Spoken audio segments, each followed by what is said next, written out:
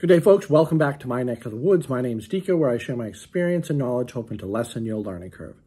So today I have a product review, kind of first impression, on an elevated ground blind that's made by Guide Gear.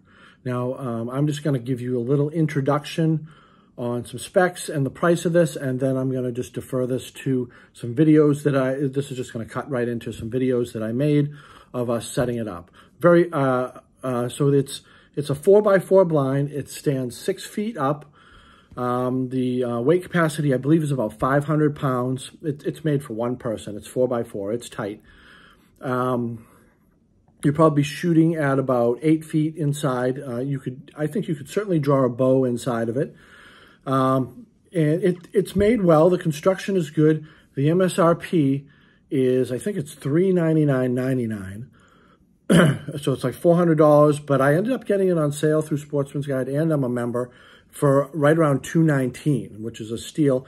And right now, member price is $269, which is still great. But I'm going to defer you to some videos here, and that way you can see me setting it up and any type of problems that I had, which I really didn't have any. And I'm sorry about the first video. I wasn't really holding the camera the right way. I used my phone to videotape it. And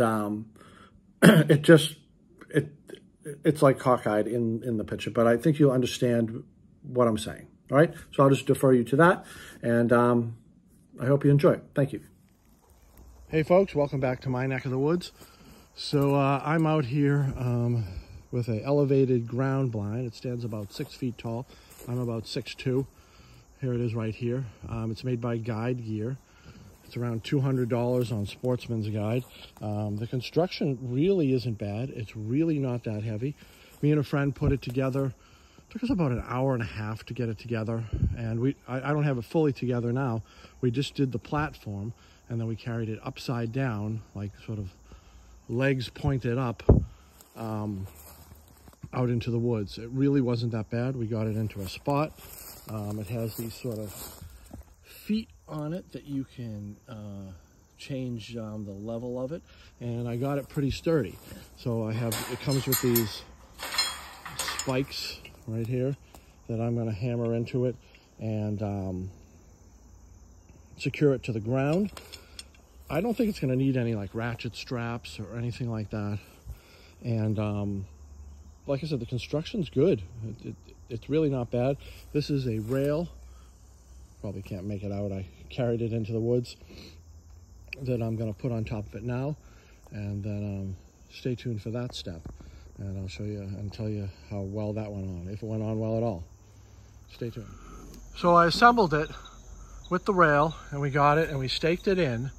Initially, we put the rail together as one piece, but there were really just too many moving parts to do it solo. So we had to actually follow the directions and put it together one by one.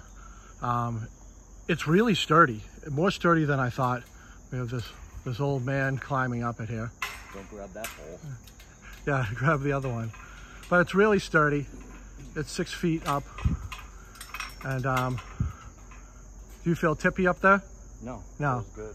And so now we're going to try to put the blind up over on the top of this. So stay tuned for that step. So we got it all up. The platform is 6 feet, probably be shooting at 8 feet. After the side rails went on, it's basically a blind, a 4x4 blind that I just picked up and put over, and it Velcros on the bottom. Really, really easy to assemble. It took us a little while, but I mean, like anything, you put a tree stand together, it's going to take you a little bit if you've never put it together, but it's really sturdy. It's not tippy. It doesn't need any extra, you know, all the hardware was there. There was no missing hardware or anything. Like I said, I paid a little over $200 for it on Sportsman's Guide. I'm going to climb up the ladder and show you what it looks like inside. I like it.